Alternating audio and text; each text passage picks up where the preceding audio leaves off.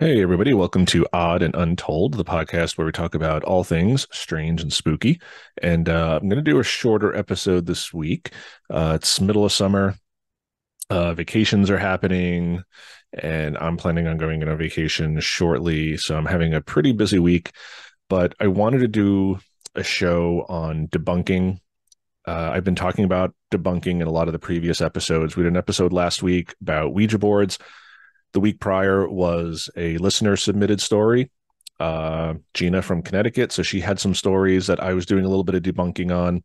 And many of our previous episodes, I've sort of talked about how I've gone about trying to debunk things or trying to explain things before jumping to the paranormal conclusion.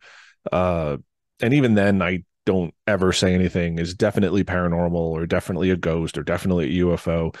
I always try to leave things open to interpretation, to further explanation down the road, or just to the fact that I didn't have all of the facts at the time.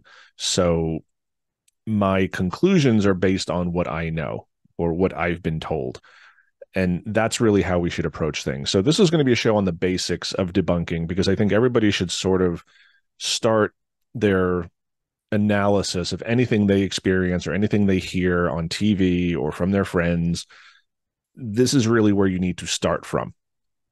And then later in the show, I'm going to sort of talk about how once you've done that, then how do you proceed into a possible paranormal explanation? And again, paranormal can just mean something we don't understand right now. There's supernatural, there's preternatural. I've talked about this on the show before, where preternatural is sort of the things that are natural that we don't understand yet, but we may someday. So things like magnetism, things like breaking the sound barrier. These were all things that at a certain point in time scientifically were impossible or not understood, and yet now they are. So that's preternatural. And so even when you sort of eliminate rational explanations, known scientific explanations, if you're left with something that's unexplainable doesn't mean paranormal or supernatural necessarily. It just means we don't currently understand it, and maybe one day we will. So I'm going to jump into it. The main premise I'm going to start from here is the philosophical argument of Occam's razor. And I'm not going to get too much into it. One, because this is a show on the basics of debunking. So I'm going to do this from a very high level and not really dig deep into any of this. I have friends who've been on the show who could probably talk about these things in much more detail, much more eloquently than I, like Josh, like John. These are very smart guys. These are guys who really understand philosophy and spirituality and religion and could explain these things better than I could. But I'm just going to talk about Occam's razor to start with. So I'm going to share my screen here just so you guys can see what I am talking about. And I'm going to read a little bit from it. And again, there's this whole article here about William of Occam and how this relates to philosophy and religion and science. And I'm not going to get into all that. I'm just going to go over the basic premise of Occam's razor, which, if you're watching the show, you're probably into the paranormal. If you're into the paranormal, you've probably heard of Occam's razor before. So let me just go over it briefly. So popularly, the principle is sometimes inaccurately paraphrased as the simplest explanation is usually the best one. Basically, what Occam said is one should prefer the one hypothesis that requires the fewest assumptions. So the fewest assumptions, I'll get into some examples of this, but again, the simplest explanation is usually the best one. And I'm stressing usually here because that's not always the case. And I'll give some examples of that in a bit because simple is the best way to approach it. And I'll give some examples of that, but then I'll show you how that can also not work. Again, if you're going to preternatural things we don't understand right now, there may be a much more complicated explanation for things, but I'm going to relate this back to the paranormal and how sometimes we jump to all of these assumptions and we get to this paranormal explanation when there's a much simpler explanation that should be looked at first. So again, the simplest explanation is usually the best one.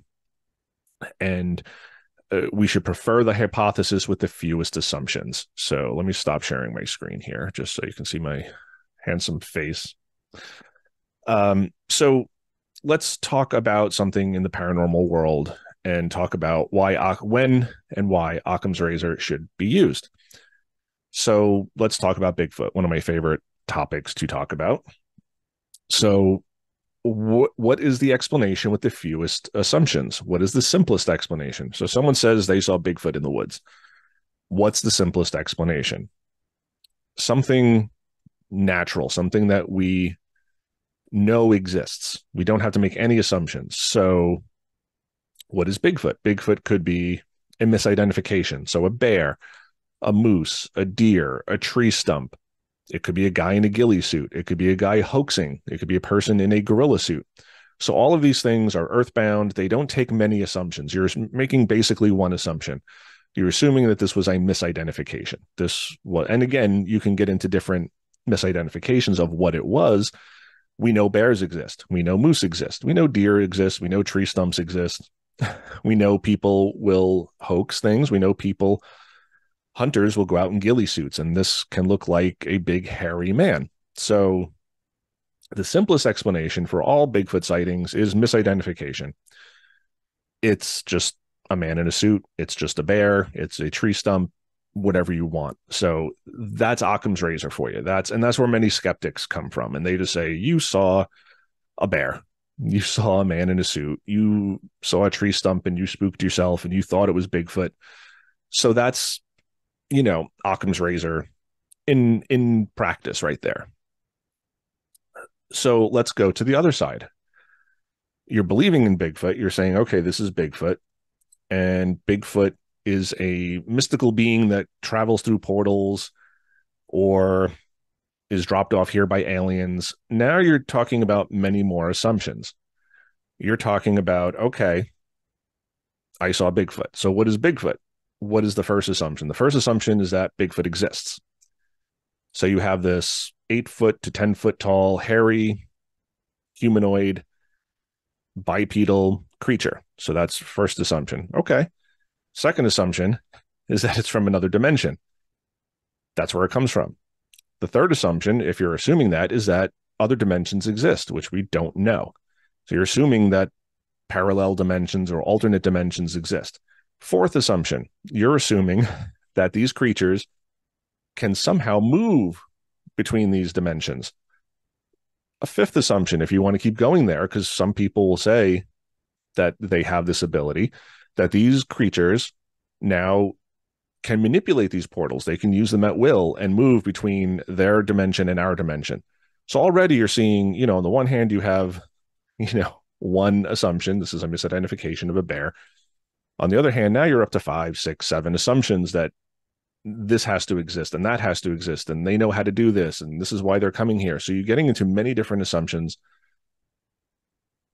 Are they, is it possible? Of course, anything is possible.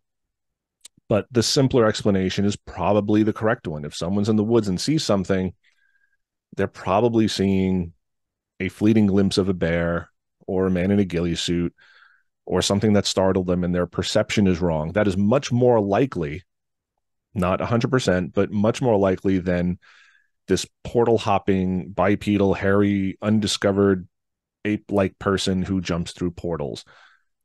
It's just a simpler explanation is the better one because we can prove it. We can prove that portals exist. Again, doesn't mean it is not possible or that it's not the case. Who knows? I mean, there's a lot of stuff about Bigfoot that we don't know, and maybe that is the case. Now, to kind of go in the middle there with not as many assumptions, but more than the misidentification, if you're saying Bigfoot is just an undiscovered primate, you're not making that many assumptions. You're saying, okay, one, Bigfoot exists. You saw something. So again, both premises, you're saying you saw something, but the assumption is that a undiscovered primate exists and that has escaped detection. So more assumptions than just that it's a bear, but not as many as like it's jumping through portals or aliens are bringing it down. Because again, if you're saying it's aliens, now you have to assume that alien life exists. You have to assume that they have the technology to travel here. You have to assume that they have a reason for coming here. They have a reason for dropping off these Bigfoot creatures. So again, you're getting into many, many, many more assumptions that you don't really have to make if you assume that it's just a primate or it's just a misidentification. So you kind of have this bell curve of, or this exponential increase in assumptions that you're making the further away you get from reality. And this is why a lot of people just believe that if Bigfoot exists, it's just a primate. There's fewer assumptions. I mean, there's still more than if you say it doesn't exist and they're all just misidentifications, but fewer assumptions.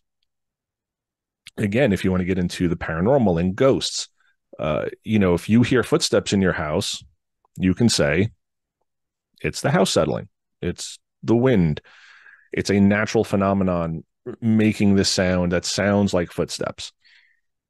That is the fewest assumptions. You're not assuming anything really. You're saying, aside from that, it's nature. It's just temperature changes causing the house to settle, or it's wind causing the house to creak. If you believe it's a ghost, now you're making some more assumptions. You're assuming that there is an afterlife. The afterlife exists. You're assuming that anything in the afterlife can now affect the real world. And you're assuming that these entities in the afterlife that can affect the real world are now in your house. So again, you start seeing the assumptions start piling up. And I wanted to just sort of relate this back to the past couple of episodes, just because they're fresh in my mind. And the first one I want to talk about is Gina's story from Connecticut, because she had a lot of stories about stuff she was experiencing as she was waking up. And a lot of it sounded like sleep paralysis. And I said many times during the episode that I'm not discounting her story. I don't want to invalidate her experiences, but from a skeptical point of view, from an Occam's razor point of view, you have to assume that that is sleep paralysis. It sounds like sleep paralysis. She was waking up. She was seeing things. She felt paralyzed. She couldn't move. And she was seeing like really freaky things, but she was always being woken up. So the fewer assumptions, the point of fewer assumptions is that she was just waking up from a bad dream and her body hadn't really caught up to her brain yet. So her brain was conscious, but she was still kind of dreaming and her body couldn't move. And she was kind of trapped between these two states of consciousness, which we know happens. We have scientifically, empirically proved that. So that's where we come from there. And that's why I mentioned it, because it is the fewest of assumptions. If you want to believe it's paranormal, you have to assume that, again, the afterlife exists, that there are entities in the afterlife, that these entities can enter our world and affect our world, and that it's not even just the afterlife, because some of these things that you were seeing were sort of demonic in appearance. I mean, there was like a goat man that she was seeing with, the torso of a person and the legs of a goat. And so that's not the ghost of grandma. That sounds like something demonic or inhuman. So again, you have to make all these assumptions. Does it mean it wasn't paranormal? Does it mean demons don't exist? No. But the simpler explanation makes a lot more sense, that she was just, encountering some sleep paralysis, which I've had. I know people who've had it. So that's really where we have to proceed from with that. Now, to touch on last week's episode with the Ouija board, where John and I were talking about some of our experiences, we talked about debunking certain things, and I'll just pick one example, and it was the scratches on my back. I woke up one day, I had scratches on my back, and we talk in the episode about us trying to debunk this, where I went to my friends, I showed them the scratches, and we were talking about it. Like, I didn't have any pets. At the time I'm saying, I don't have any pets here. Like, there's no cat, there's no dog. So an animal didn't scratch me. I wasn't, horsing around or roughhousing with my brothers. So they didn't scratch me. All I did was go home and went to bed. And, my bed is a mattress with sheets. I mean, it's not like I'm lying on nails or glass. Like, what scratched me? I didn't interact with anybody. I didn't get into a fight. So we eliminated all of those options. It wasn't an animal. It wasn't another person. I was trying to like reach certain places where I was scratched, and I couldn't do it while I was awake. So it was very difficult for me to reach just my big gangly arms here. I'm a tall guy. I'm like 6'1". So there are certain places on my back that I cannot touch and scratch. So again, we were trying to debunk this. So if it wasn't an animal or a pet, it wasn't another person, it wasn't any of my brothers, it wasn't any of my friends. I didn't get into a fight. It wasn't my bed because there's nothing sharp in most people's beds. And we pretty much eliminated me because even while awake, really trying to hit these places, my fingers wouldn't reach. So now we're starting to eliminate things. Are there possibilities? Yes. I mean, maybe there was something in my bed that I was rolling over on and it was scratching me, and I woke up in the morning and it fell on the floor and rolled under my bed and I just never saw it. Very possible. But how likely? So, we were trying to debunk that. Uh, Maybe there's some natural explanation for it. Maybe I was scratching myself in my sleep. Maybe in my sleep, I was able to reach these places where I couldn't while I was awake and scratched myself. I don't know. Maybe it was bug bites. But they were long scratches. So who knows? But we tried to debunk it. We tried to, eliminate certain possibilities. And what we were left with was not that we were saying we summoned a demon, not that a demon came into my bedroom and scratched me. Again, these are lots of assumptions. We just got to a point where we couldn't really explain it. Like, why did I have these scratches?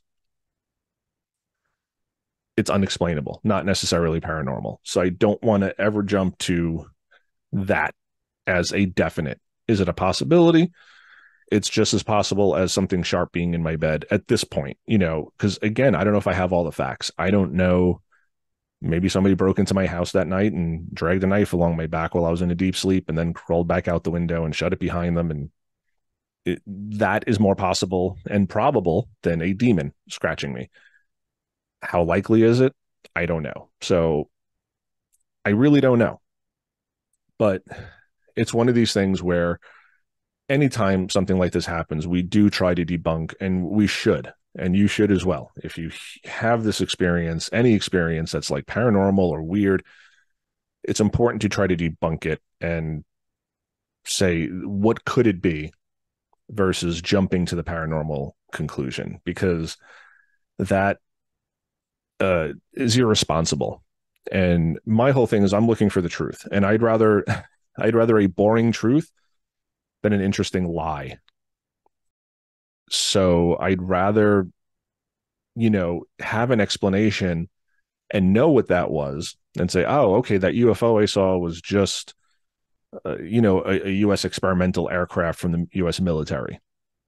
Rather than thinking, oh, I saw aliens, and believing this sort of sensational lie when it really wasn't. I'm just kind of fooling myself and fooling everybody else I'm talking to. So I always leave that room for interpretation. I always leave that door open, that I don't have all the facts. I don't have all the sensory information to make that determination. All I can talk about is that moment in time that I experienced it, what I saw, what I felt. So again, you can apply that to UFOs. Again, the simplest explanation is that this is an experimental aircraft. You see something in the sky, and we know the government test flies things. We know that they have technology they haven't told us about yet. I grew up, in the 80s. I grew up with stealth technology, and people were talking about this, and skeptics were like, we don't have stealth. But the government was testing stealth technology, and then it comes out. So when you see these UFOs and you see these, to jump to alien, you're making many more assumptions. Again, you're assuming that alien life exists in the universe. You're assuming that they have the technology to get here from very far away. You're assuming that there's a reason why they'd want to come here. You're assuming that they're coming here and trying to be discreet about it. And, they're coming all the way here and not making contact with us aside from just flying through our atmosphere and being seen occasionally. So again, your assumptions start really piling up. So the Occam's razor says the simplest explanation, it's an unidentified human terrestrial aircraft. That's the simplest explanation. Is it the real explanation? We don't know. And these UAP hearings recently suggest that possibly we're wrong about that, that maybe these are alien. Uh, maybe these are non-terrestrial entities visiting us. And that is fascinating and interesting. Again, there's no proof, but uh, things are happening. So it's very possible. And, I mentioned earlier about how the science can change. We always talk about that. The science changes, and it does. You go back 1,000 years, they didn't understand what magnetism was. So what was the simplest explanation? Magic. It's just, someone in their shop could like have a magnet under the desk and move another piece of metal, and people say, oh, it's magic. They didn't understand positive and negative charged ions and electrons and the attraction between those two things. We only really started understanding magnetism in the 20th century. So, early 20th century. So you think about all of human existence where we knew magnets existed, we just didn't know what they were. Same thing for an eclipse. It's the dragon eating the moon, or where does the sun go at night, or the earth is flat, or we're the center of the universe and everything revolves around us. The science always changes. Those were the simplest explanations at the time, but it turned out that the more complex explanation was actually true. So again, you always want to start. That's where you start when you debunk. You start with the simplest explanation. And I'm going to move this into another interesting point about how we get to the paranormal or the unexplained. But you want to have your baseline start with Occam's razor. Look for the simplest explanation. If that explains it, you kind of have to leave it there. And I'll take that back to Gina's stories, where she was having what sounds like sleep paralysis. So for those particular stories, and I said this during the episode, those particular stories, I tend to throw them out. Even with me, I've had many weird things happen for me when I'm like in a waking state. When I wake up, I'll hear my bell ring or I hear voices and I wake up. I don't talk about those stories. I never tell them to anybody. They're weird, but I throw them out because I say it's probably a dream. It's probably a waking dream or sleep paralysis or sleepwalking or, some amalgamation of that. So to me, I have to debunk them until I have more information. But we know that sleep paralysis happens. And this sounds exactly like sleep paralysis. So if it looks like a duck and walks like a duck, it's a duck. And if it sounds like sleep paralysis, it's probably sleep paralysis. So that's where we always start from. And that's where you have to debunk. And if you can't explain it, again, if you're seeing Bigfoot in a distance, Bigfoot, and you just kind of see this big thing for a split second and it's dark and hairy and you're seeing it from 100 yards or 200 yards, you're not getting a lot of detail. It's most likely a bear or another animal or a guy in a ghillie suit or just, your vision playing tricks on you. A good example of this is in an early episode, Josh and I were talking about an encounter we had in the Adirondacks at Ross Pond.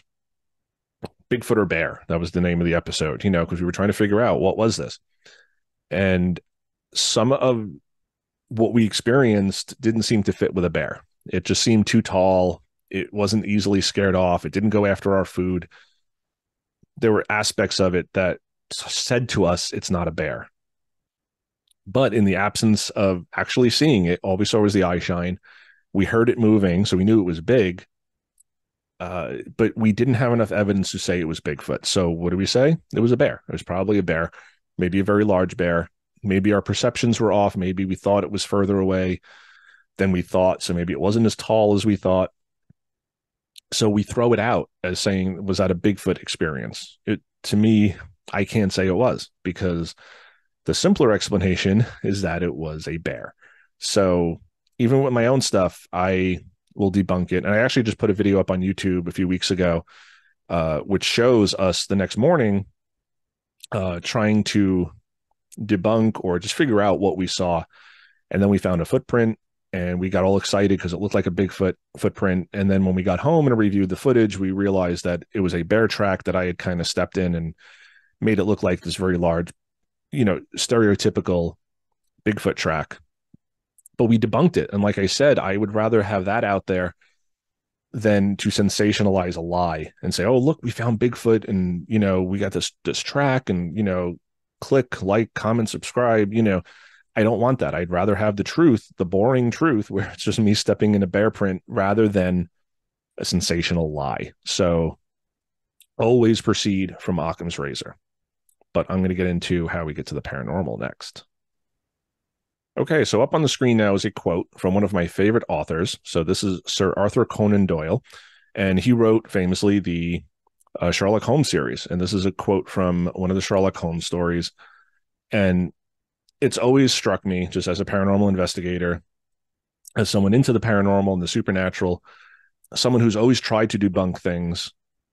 But this is kind of the other side of Occam's razor. So you start at Occam's razor. That's your starting point. You say, let me try to explain this in the simplest way possible with the fewest assumptions.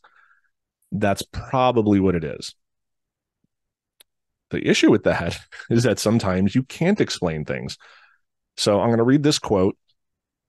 Once you eliminate the impossible, whatever remains, no matter how improbable, must be the truth. So I'm going to link to this, and you guys can find this online and make your own interpretations of this. But if you really think about that, once you eliminate the impossible, whatever remains, no matter how improbable, must be the truth. So as I was talking about earlier, and I'll just use the same example of the scratches on my back, it's that process of elimination. If I had scratches on my back and I said, oh, you know what, though? Yesterday I was kind of, wrestling with my brothers and we were having fun and, we're out in the yard and we're just wrestling and rolling around on the ground. That's probably where the scratches came from. I don't remember being scratched. It didn't hurt at the time, but we all have had that. We've all, woke up one morning and there's a bruise on our leg or there's a scratch. And just in the normal course of our day, we bump into things. And at the time, you don't really remember it. It doesn't feel like it's going to bruise or scratch. And then the next day you have a scratch. And I have like scratches. I don't know if you can see that on camera, but I have like a scratch on my wrist right now. I don't even know how I got that, but it's like a scratch on my wrist. But it's a little scratch. I mean, I could have gotten it from just, reaching for something and not realizing at the time. But the scratches on my back were numerous and just like three. There was always like three in a direction. So, we started eliminating things. So do I have any pets? No, I have no pets. Was I, wrestling with my brothers? No, I was not. I was not doing anything physical. I was kind of at our friend's house the day before, and then I went home and slept, and I went back to my friend's house the next day. So I wasn't doing anything physical. Was there anything in my bed? I checked my bed there, and I slept in my bed, and I don't keep anything sharp in my bed that would have scratched me in such a way. So it's really eliminating those things. And I'll bring this back again to my favorite topic of Bigfoot. And, skeptics will always say, you saw a bear / deer / moose / guy in a ghillie suit. So how do we use this quote from Sherlock Holmes, eliminating things to reach the improbable conclusion that must be true? How do we do that? So let's go back to a Bigfoot encounter. So you have someone who says they see Bigfoot. Okay, you saw a bear. Well, no. The Bigfoot I saw was standing upright and it was moving its arms and it had a human face and it was 9 feet tall and it had a deer slung over its shoulder and it roared at me. So now you're getting more details here and you're saying, okay, well, a bear can stand upright. They can't really walk very far, more than a couple of steps. So if someone says they saw Bigfoot walking, this bipedal creature walking for many, many steps, feet or yards or crossing a road, bears can't really do that. They can stand up to kind of reach things and they can take a step or two to kind of keep their balance. And, trained bears at a circus can do a little bit more, but bears in the wild don't really do that. So you have a witness who says a bear, ran across the road, 5, 6 steps, walking across the road, carrying a deer over its shoulder. A bear is not going to do that. Man in a ghillie suit's not going to do that. A man in a ghillie suit's not going to be 8 feet tall, 9 feet tall. And again, I'm talking up close sort of things. And this all goes back to a personal truth. When we witness things, when we experience things, we don't have the proof. If you don't have a photo, if you don't have video, if you don't have the body of the Bigfoot that you're seeing, you can't bring him down to the local university and say, hey, here's the guy I saw and he's, hi, I'm Bigfoot. How do you prove it? This, you're just going off eyewitness testimony. So again, a lot of this is just for yourself. To how do you debunk what you saw, what you experienced? How do you get to the truth? So if you have seen this creature, you know that it's 8-9 feet tall because you can tell which branch it's hitting or how much bigger it is than you because you were up close to it. It had a deer slung over its shoulder, or it picked up a stick and banged it on a tree or threw a rock at you. If you have these details and you can eliminate, okay, that's not a bear. Clearly not a bear because a bear can't do those things. Clearly not a moose or a deer or any other animal of that sort because they never go up on two legs, and they're clearly deers or moose or ungulates. Not a man in a ghillie suit because a man in a ghillie suit's not going to be 8-9 feet tall, not going to be able to walk with a deer over his shoulder in the ghillie suit. So you can start eliminating those as possibilities. And that's really where you start getting to what was this? Same thing with the paranormal. If you hear a voice in your home, you start that process. You say, okay, well, maybe it was a neighbor, maybe it was somebody else in the house. But you can start doing those eliminations. You can say, well, I live in a house where my closest neighbor is half a mile away or down the block, like the houses aren't connected. So they would have to be screaming for me to even have the faintest little hint of hearing their voice. And this was a very clear voice in the next room. So you eliminate neighbors or outside noise. Okay, maybe it's someone in the house. Well, no, I'm alone. My whole family is in Florida for a vacation, and I had to work, so I'm home by myself in this house. So there's no one else in the house. Maybe it's an intruder. You can go through the house and look, and every door is locked, every window is locked and closed. There's no intruder. There's no way an intruder could get out in the mere seconds between you hearing the voice and you investigating. So as you can see, you can start eliminating possibilities. It's not outside noise from a neighbor or a person. It's not coming from a family member, a roommate, anybody else who lives in the house. It's not coming from an intruder. All your TVs are off, all your radios are off. So you start eliminating these things, and then you start getting towards the truth and a possible paranormal explanation. You don't want to jump to the paranormal. It becomes an interesting story. You can tell this at parties. You can say, hey, this weird thing happened to me. I don't know if it was a ghost. I don't know if it was a demon. I don't know if it was an alien in my house. I don't know if it was Bigfoot knocking on my door. You don't know. It's just you've eliminated all other possibilities. So whatever remains must be true. I don't go that far as saying that it must be paranormal. It could be something we don't understand. Again, maybe there's just echoes from the past that the earth replays once in a while and voices just get picked up and we hear them like a tape recorder just going off. And is that paranormal? Is that a ghost? No, it's just something we don't understand yet that happens naturally, like an earthquake or anything like that. Tornadoes, you can't necessarily predict when a tornado is going to hit. I mean, even when you have a tornado warning, it doesn't always touch down. It doesn't always happen. It's just the conditions are right.